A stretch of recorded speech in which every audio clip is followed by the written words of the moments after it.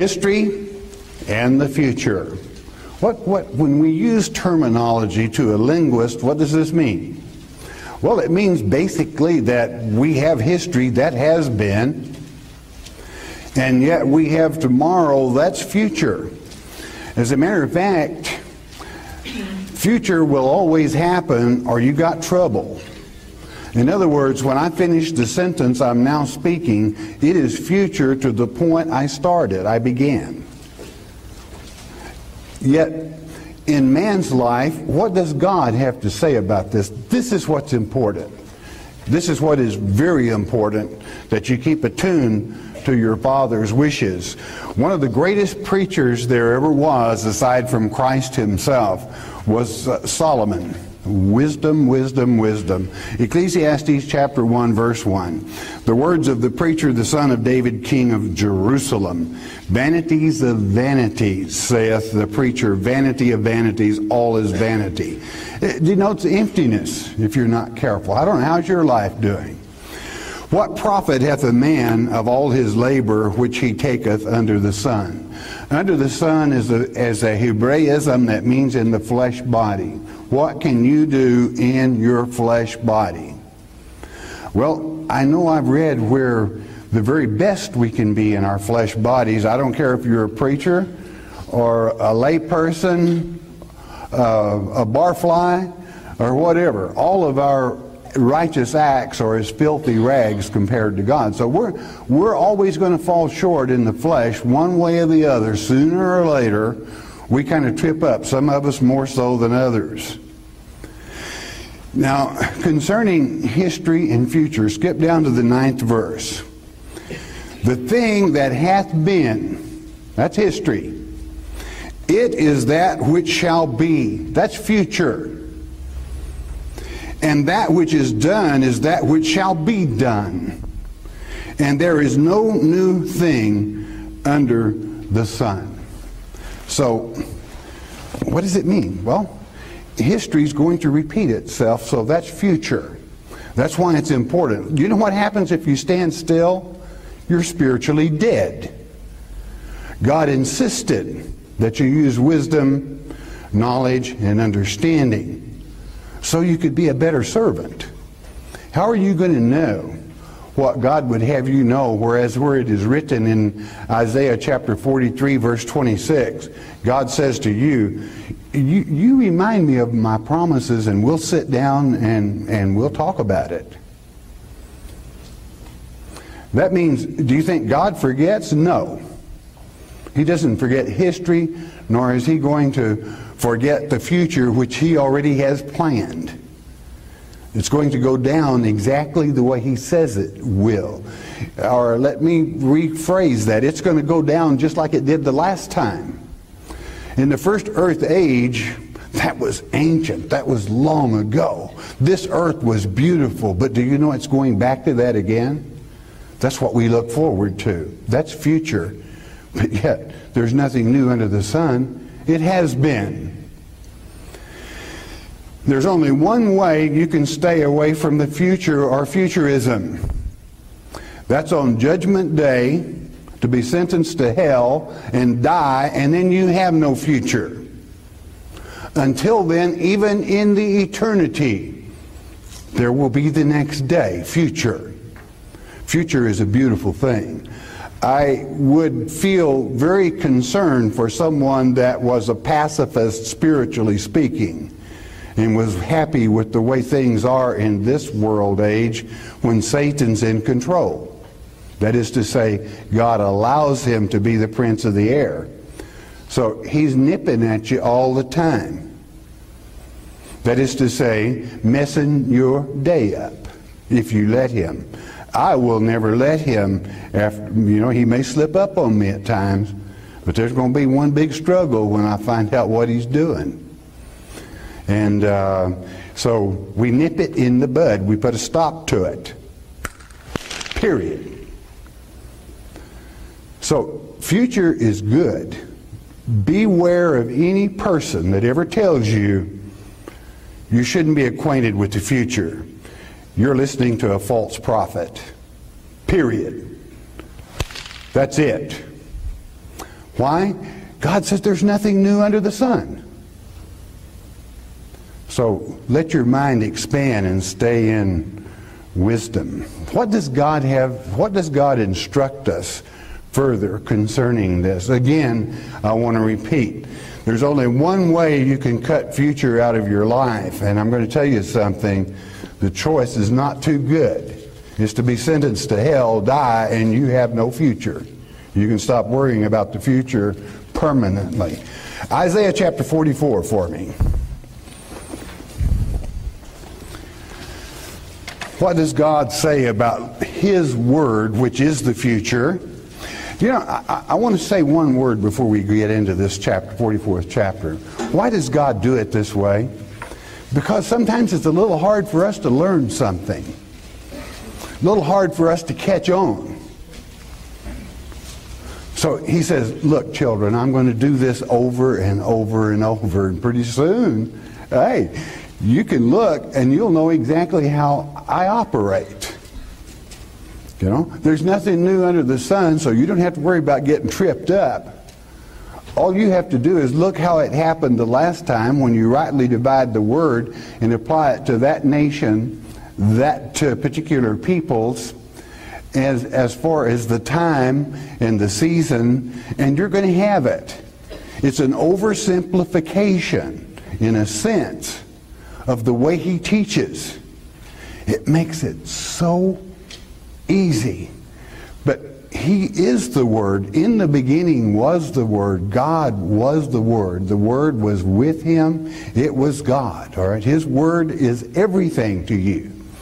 Naturally, we love Him and we love the Son, but our order of the day is His Word, and it's important.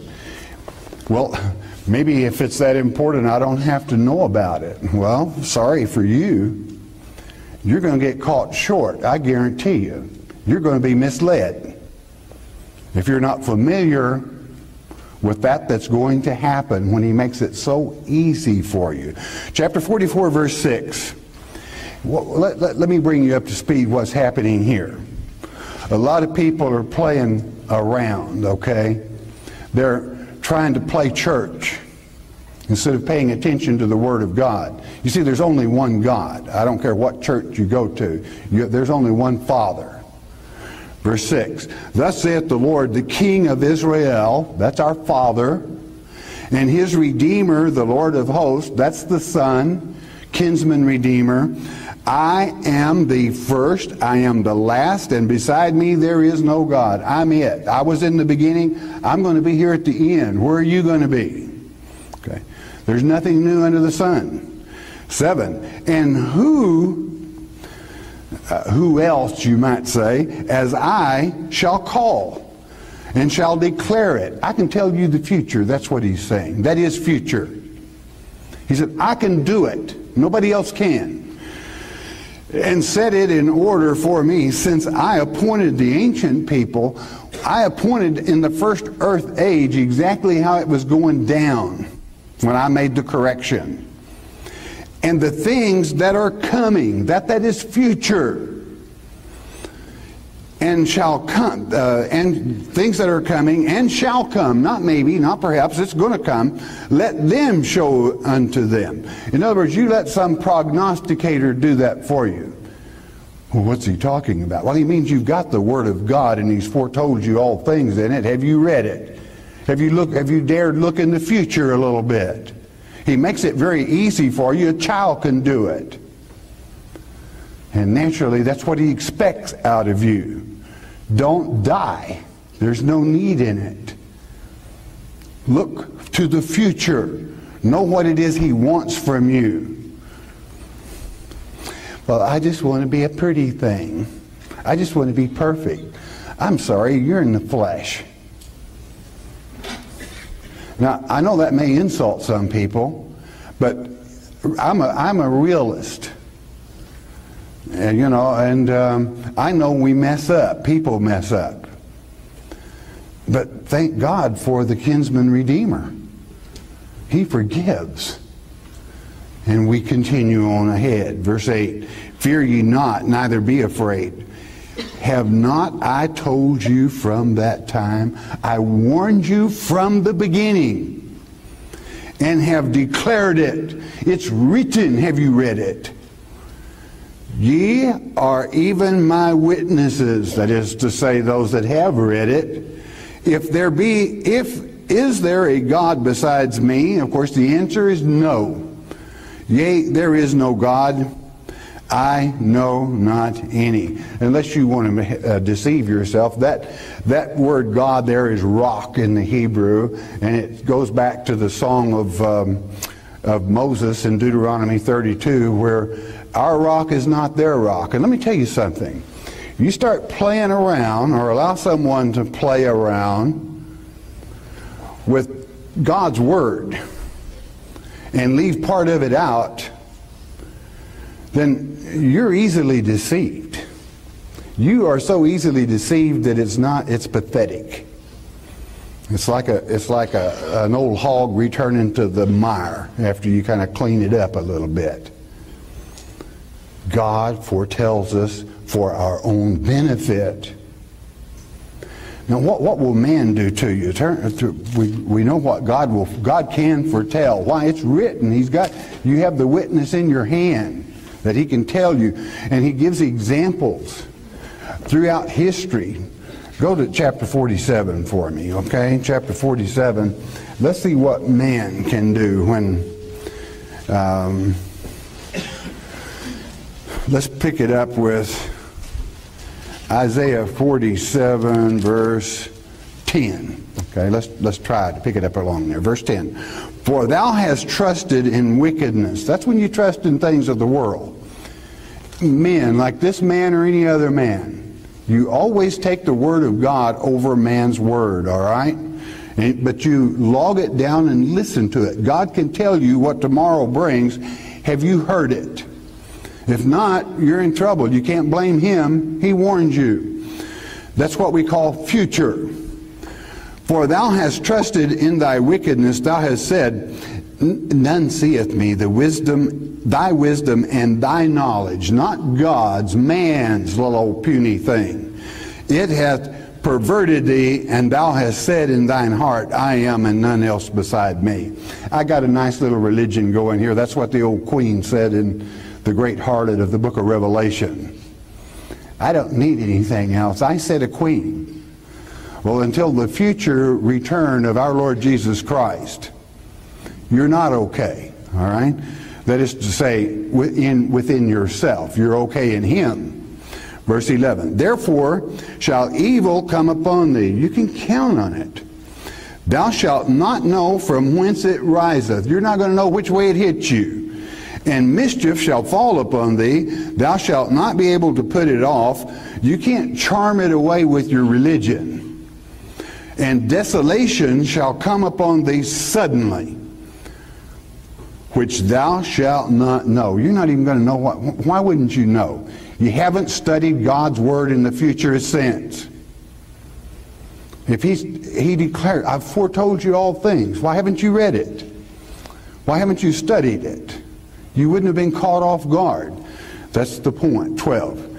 Stand now with thine enchantments, your little religion, and with the multitude of thy sorceries, wherein thou hast labored from thy youth. If so be thou shalt be able to profit, be blessed. If so be thou mayest prevail. If so be thou mayest prevail. In other words, you can't. A religion cannot save you. Christianity is not a religion; it's a reality. Okay. You can listen to charmers and hearsayers all you want to, but you'd better stick to the word as it's written, for he has foretold you all things. You're not going to be caught off guard. You're not going to be ashamed if you do it his way. 13, thou art wearied in the multitude of thy counsels. Oh, you listen to everybody. Oh, this brother says this and that brother says that. Well, beloved, what's important? What does God's word say? That's what's important. Men will lead you down primrose lane. if you allow it. Now, it doesn't hurt to listen to man, but always check him or her out in the Word of God, so you know which side is up. It's like we pilots, when we're flying, one of the last things you say is keep the dirty side down. Well, if you don't know which way is up, you're going to be upside down and maybe going for a bad cruise, all right? Know where you're at. Be able to determine for yourself, because there is no excuse for anyone not to understand the simplicity of what has been is going to be again. All right? It's like playing any children's game. Once you play the thing about 100 times, you should have it down pretty good. Thou art worried in the multitude of thy counsels. Let now the astrologers, the stargazers, the monthly prognosticators stand up and save thee from these things that shall come upon thee. Let them pull you out of Antichrist's arms once you flop in his sack. Okay? You were warned. Go ahead, allow yourself to be deceived. Verse 14, behold, they shall be as stubble. This is how God feels about it. The fire shall burn them. They shall not deliver themselves from the power of the flame. There shall not be a coal to warm at, nor fire to sit before it. Do you know what this is saying? Let the fire of your religion, when it's just nothing but old stubble. Now you would have to experience this. What is left over? If you burn a piece of hard oak in your fireplace, what's left over when the flame dies down? You got some red hot coals. When stubble finishes burning, you can walk in it. There's nothing. Nada. Absolutely zero. Nothing to warm you by. That's what false religion will do. 15. Thus shall they be unto thee with whom thou hast labored, even thy merchants. That's to say, your merchants of religion. Buy this little idea, buy that one. From thy youth they shall wander every one to his quarter, none shall save thee. Why? There's only one Savior. And that's your Father. Now he loves you enough that he has written you the letter. He has given you the advice. The question is, have you listened to it? Have you listened to it diligently? Again, don't listen to this man or any other man. Do you know why? In this great nation, praise God, every man has the freedom to teach whatever he wants to, and I have fought for that right. But a person that will listen to a fool is a bigger fool than the fool is. Well, how do I know the difference? By checking them out in God's Word. It's very simple. Then you know which side of your bread is buttered on. And preferably, it's best to hold it butter side up. All right? So you should the Word of God and the events that you experience in life. Okay. Well, there we had a little chase around there in the... Let's go from this 47. Let's go all the way up to the 56th chapter of Isaiah. Isaiah means salvation. That's what we kind of want to all make. You know, it's Yahweh's salvation, telling you how to save your soul. And everyone should be a little bit interested in that, because I think most everyone wants their soul saved, all right? Isaiah chapter 56. Let's pick it up with verse 10. This is talking about false religions that never look to the future. Listen to it carefully. Verse 10. His watchmen are blind. Now, number one, what is a watchman? A watchman is a seer, one that watches for the enemy's coming. If your watchman is stupid and doesn't know the enemy is coming, or tells you not to worry about the enemy, you're in deep trouble. Deep trouble. His watchmen are blind. They are all ignorant. They are all dumb dogs. They cannot bark. Sleeping, lying down, loving to slumber. They're lazy. What do you keep a watchdog for? To watch. what is your watchman, spiritually speaking, supposed to be doing for you if you are sleeping and you have him on guard? He's supposed to be watching for the enemy. What is God telling you? Look to the future. You're supposed to be a watchman. So watch, watchman, watch. You get into a religion that is just like a bunch of old lazy hounds that wouldn't bark as long as they get a biscuit somewhere. That's all they worry about. Hey, God gets this down where the rubber meets the road. I think everybody can understand that. I think He makes it very clear. I don't know, what kind of watchman have you got watching for you? You're supposed to watch for yourself, quite frankly, and you watch in the Word of God. Verse 11, yea, they are greedy dogs, which can never have enough. Enough of what? What do they want out of life? Well, prestige, their religion, man's religion. And they are shepherds that cannot understand. They're nothing but a plain old dog, but they want to be a shepherd, all right? There are some dogs that are shepherd dogs that are pretty good dogs. My little niece trains them. Hey, that's a beauty to see them work. They're shepherds that cannot understand. What do you want to get involved in something like that for? Somebody that doesn't look to the future, what a waste of time. They all look to their own way, everyone, for his gain. What's in it for me? Let my gift reign supreme. Let me do it from his quarter. That makes a team to work with, friend. I'm sure they're all pulling the same direction. A 360-degree circle. You got an old lazy dog that wouldn't hunt, will hunt with anybody that'll hunt with him and never bark, and absolutely are ignorant of God's Word and don't know which direction they're going, up, down, or maybe in between. But they probably are going to have nice bodies. That's flesh. There's just one sad thing. Flesh isn't sticking around much longer. And I don't know too many of us that have flesh bodies that haven't got something wrong with them. I don't mean up here. I mean, well, whatever. Okay, we've all got our little problems, don't we?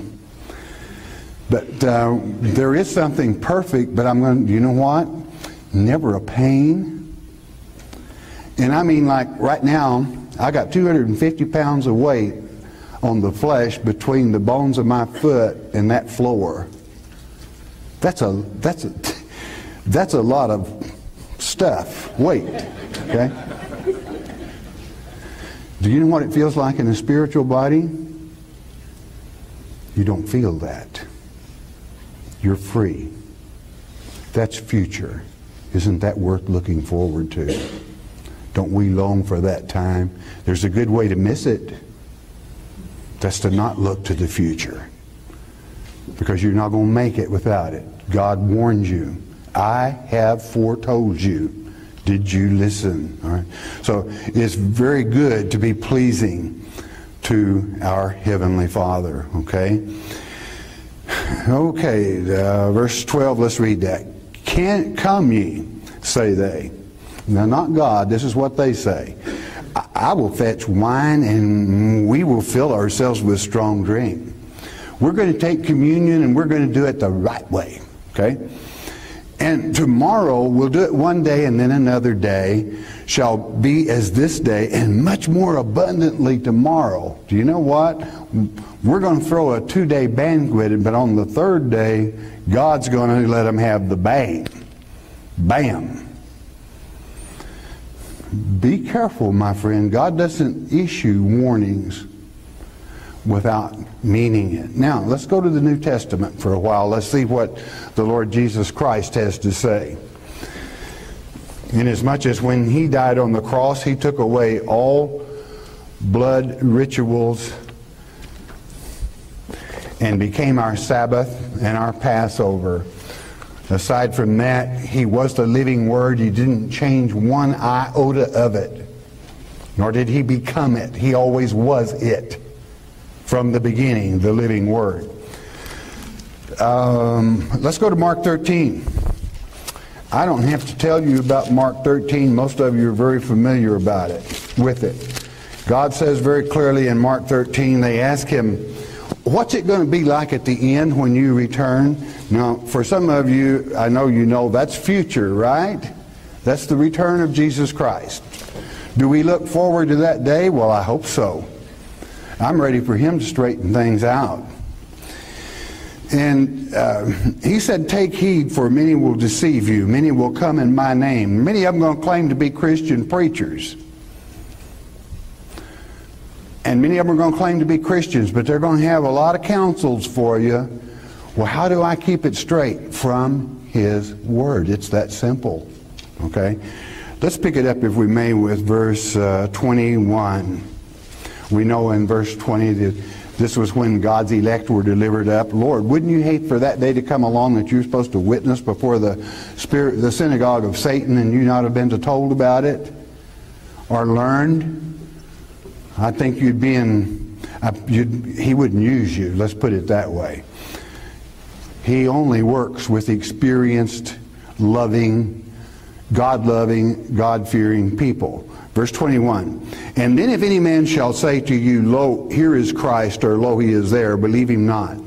Now some would tell you, don't worry about the Antichrist. Well, Christ did. Now who are you going to believe? Christ said, they're going to say it. Not maybe, not perhaps. They're going to.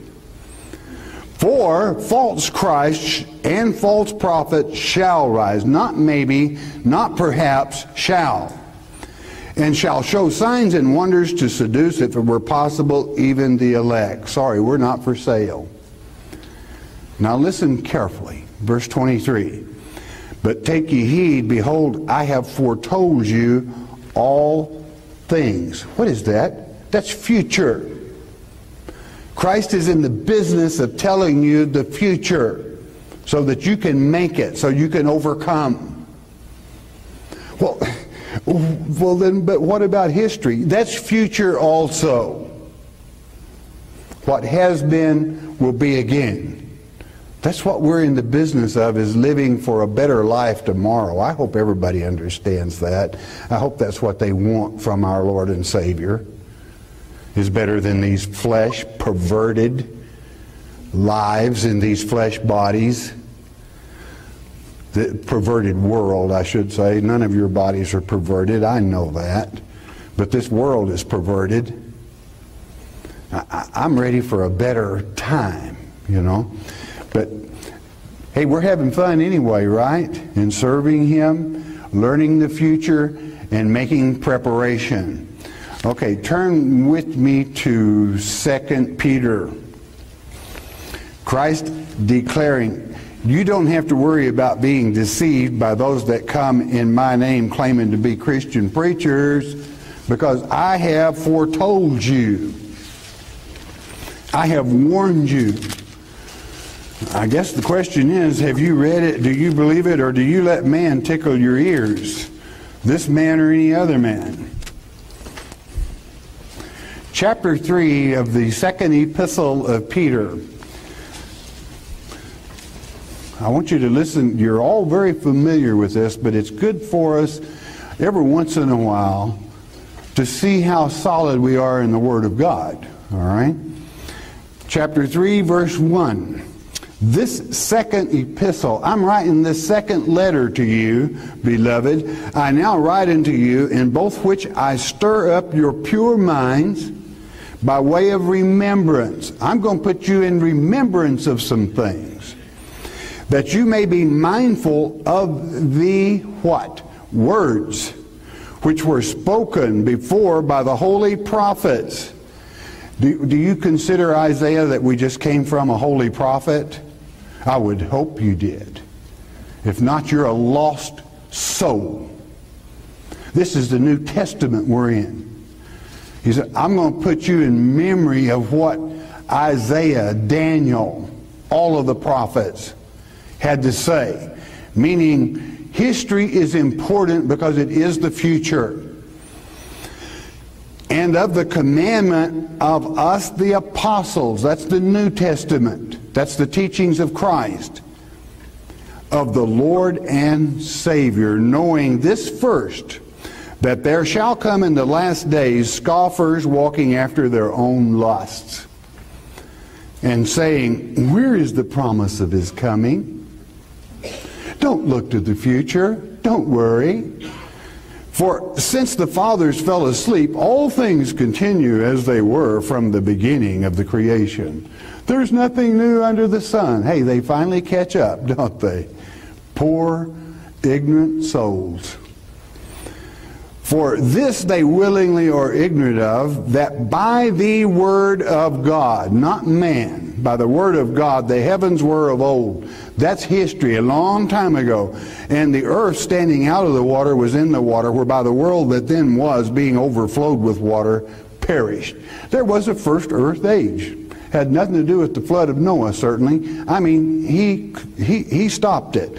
But the heavens and the earth which are now, that's yours, beloved, this earth age, by the same word, by what? By the word are kept in store, reserved unto fire against the day of judgment and perdition of ungodly men. The day we get rid of them. Boy, what a blessing that's going to be. They're going to be gone. They're the ones that have no future. They should not study the future. But beloved, be not ignorant of this one thing, that one day is with the Lord as 1,000 years, and 1,000 years is one day. The Lord is not slack concerning his promise, as some men count slackness, but is long-suffering to usward. He loves his children, not willing that any should perish, but that all should come to repentance. He wants everybody to have a chance. Don't blow your chance. I said, everybody should have a chance. Don't blow your chance. Be informed. Look to the future. How? In his word. But the day of the Lord, now how long is the day of the Lord? Well, you just said it's 1,000 years. So what are we talking about? The millennium, so-called. Will come as a thief in the night, in which the heavens shall pass away with a great noise, and the elements, or the rudiments, tokion in the Greek, shall melt with fervent heat. The earth also and the works that are therein shall be burned up. Now, you know, many people, like, you know, we were in Mark 13 concerning the last great tribulation. Do you know that you have many people, lots of them in some of the main churches today, that teach that all happened in 70 A.D.? You got a lot of ignorance in this world concerning God's Word. So you got to be careful. How could the most terrible time of deception that there has ever been since the beginning of time be some little old tin-horn Roman general marching into Jerusalem in 70 A.D.? It couldn't be. Okay? So you're smarter than that. So don't let anything else smudge your vision concerning these end times. It's important. There are times you will make snap decisions. How much homework are you going to have to do to pilfer things out, or straighten things out, not pilfer? Well, there's some stuff we should pilfer out, I guess. You know, it's called false teachings. Verse 11, seeing then that all these things shall be dissolved, what manner of persons ought you to be in all holy conversations and godliness? Now we're getting down where the rub. What should you be like? Looking for and hasting unto the coming of the day of God. Well, I don't want to look to the future. I just don't want to. Well, then, guess where you're going? There's only one place there's no future, and that's hell. Wherein the heavens, being on fire, shall be dissolved, and the elements shall melt with fervent heat. Do you know what that's saying? All the evilness of this world is going to disappear. God loves you, and His Holy Spirit is a warming glow to your heart and mind. But to the wicked, God is a consuming fire. Hebrews chapter 12, the last verse. Nevertheless, we, according to His promise, that's God's promise, look for new heavens and new earth, wherein dwelleth righteousness. That's what we look forward to. That's the future we're studying. That's what we want. Wherefore, beloved, seeing that ye look for such things, be diligent. That means be sincere. Don't be sidetracked. Don't be derailed to track 9. That you may be found of him in peace, without spot and blameless. We're all going to answer for how we served him, especially in this generation. His election have a destiny and a purpose. Like it, lump it, or whatever. We have to answer for that. But an account that the long suffering of our Lord is salvation, we get saved. Even as our beloved brother Paul, also according to the wisdom given unto him, hath written unto you. Most of the New Testament. Did he have that wisdom? No, it was given to him. From who? Our Father. And as also in all his epistles, his letters, speaking in them of these things, these very things, in which are some things hard to be understood, which they that are unlearned and unstable wrest, as they do also the other scriptures, unto their own destruction. Don't be deceived, beloved. Stay in God's Word. Let your Father teach you, not man. Ye therefore, beloved, seeing ye know these things before. What does before mean? It means you knew them from before because you studied the future. And what big deal in that, inasmuch as the future is history anyway. Everything is future, or you're in hell and dead. Okay? Beware lest ye also, being led away with the error of the wicked, fall from your own steadfastness. You're the captain of your own ship, beloved. Steer it well, okay? Hey, it's up to you. It's totally your ship, and it's yours to do with as you please. But grow in grace and in the knowledge of our Lord and Savior Jesus Christ. To him be glory, both now and forever. That's the way it is. It does take that knowledge. Knowledge of what? The future. What's going to happen. Therefore, you know what to do. Turn the next page. That'll end most of you up in the first epistle of John. In closing. And in the first epistle of John, we're going to pick it up with about verse 14.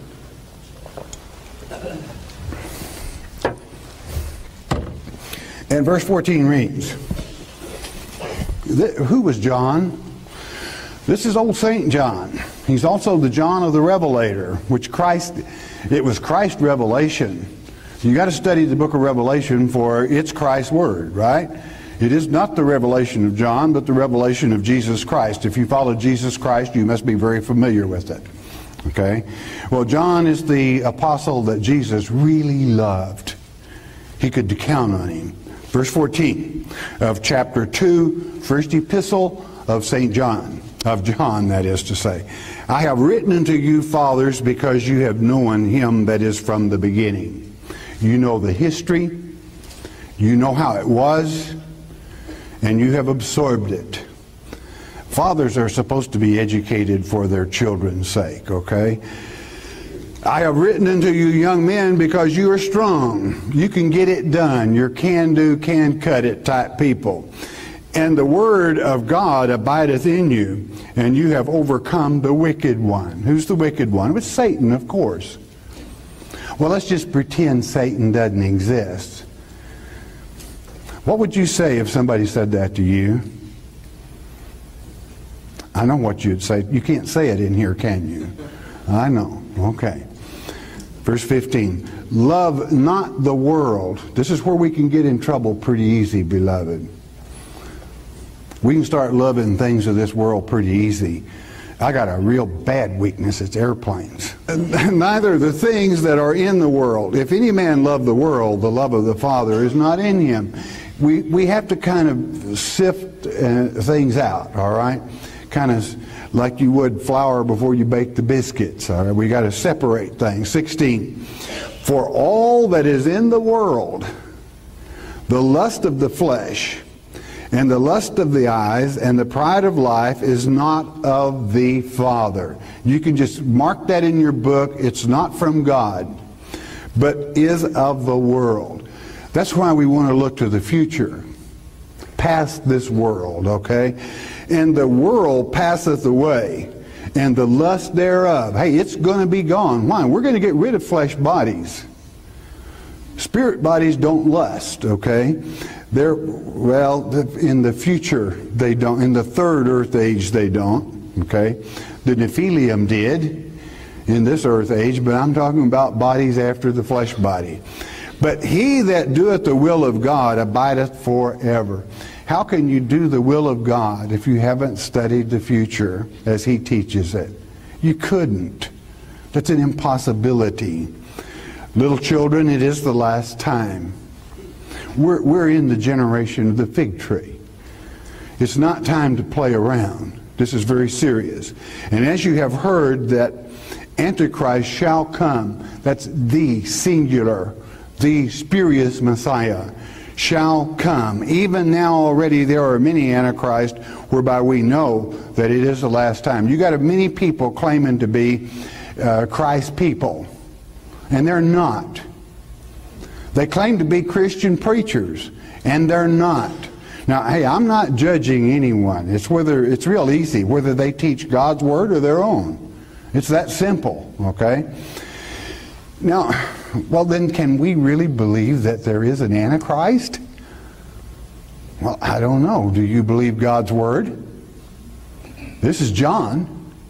Do you know what the word anti in the Greek really means? It means instead of. It don't mean anti like antifreeze. Okay? It means the spurious Messiah is coming instead of Christ first to deceive those that are not learned in the Word of God. Okay? Verse 19. They went out from us, but they were not of us. So don't worry about it. For if they had been of us, they would no doubt have continued with us, but they went out that they might be made manifest, that it might be made manifest that they were not all of us. You know, not everybody's going to make the first resurrection. And hey, that's fine. That's no problem. Clutter gets in the way. It's hard to work with clutter around, okay? So never worry. God's in control. You just do your best and stick with God's Word, and you will do just fine. But ye have an unction. Do you know what that means? That means an anointing. It means a charisma. You have the true knowledge and anointing from the Holy One, and you know all things. Why? Well, if you've studied God's Word, you do. If you've absorbed it. God, at the same time, will touch some of you when something comes up, and you're going to know that quick by filtering it through your filter of scriptures. That ain't right. That is wrong. And you have that built-in unction that the Holy Spirit calls you to remembrance, and you know that's wrong. Okay? And that's just the way it is. 21. I have not written unto you because you know not the truth, but because you know it. And that no lie is of the truth. It just won't stretch, friend. God is so simple. That has been, hey, it's going to be again. And this that is now is yet going to happen again in the future from there. Who is a liar but he that denieth that Jesus is the Christ? He is Antichrist. That denieth the Father and the Son. Those that would deny this word. You got some churches that will tell you, you don't have to understand the book of Revelation. Boy, you know, that's taking a lot upon oneself. That's saying God didn't really know what he was doing when he wrote it. When the very word revelation to a linguist means to uncover or reveal. It's one of the most important parts, and it's one of the simplest to understand books of the Bible if you let God's Word speak to you. Skipping then for the sake of time. Verse 24. Let that therefore abide in you which you have heard from the beginning. If that which ye have heard from the beginning shall remain in you, ye also shall continue in the Son and the Father. In other words, God never changes. Once you've got it down, then He's not going to change it on you. Why? Because God is the same yesterday, He is today, and He will be tomorrow. But why should I have to remember what happened yesterday? Come on, because it's going to happen again. It's future. It's important. And this is the promise that He hath promised us, even eternal life. That's future, friend. That's going on and on and on forever. It's not like hell. There is no future. It's over. You're dead. These things have I written unto you concerning them that seduce you. Going to try to deceive you. But the anointing which ye have received of Him abideth in you, and you need not that any man teach you. You don't have to worry that some man's going to deceive you if you let this word be the screen of your mind that filters out nonsense. But as the same anointing teacheth you of all things, and is truth, and is no lie, and even as it hath taught you, you shall abide in Him. Again, why? He never changes. His word never changes. You know, how many of you have ever depended on an individual? They gave you their word, and you thought you had an understanding. And they may have been honest in this. But when a certain time and point comes along, this individual starts telling you the understanding, and it's new to you. It's not the understanding you thought you had at all. People will change, and sometimes it's very hurtful, disappointing, and it can even split a friendship. Don't let that happen between you and the Lord Jesus Christ. What it's saying is His word never changes. If He made a promise, you can remind Him of it. Isaiah 43, verse 26. Remind God of it, and He says, then we'll sit down and plead about it, which simply means God said, if I made a promise, if you want to claim it, you remind me of it, and then we'll sit down and talk.